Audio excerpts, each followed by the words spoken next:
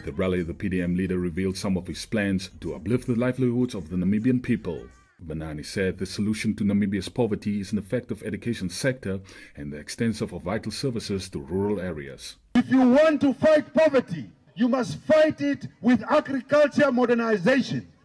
You must use new technology to farm. You must bring water to farmers. That is why we are saying when we take over government, every village will get a dam.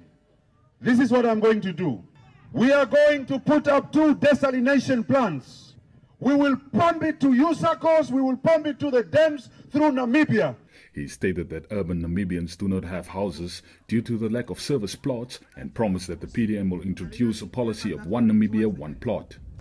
Benani also noted that the PDM will ensure that the SME industry is diverse and contributes to the economy of the country.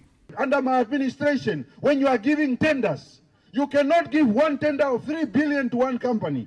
You must share the tender in small companies so that you build the small and medium enterprises in the country. Japan, South Korea, Germany, England, all these countries are economic powerhouses of the world because they have leverage and work to make sure that every small company in that country gets an opportunity.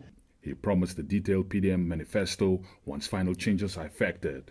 About 100 people attended the rally. Alvis Mboya, NBC News, Walvis Bay.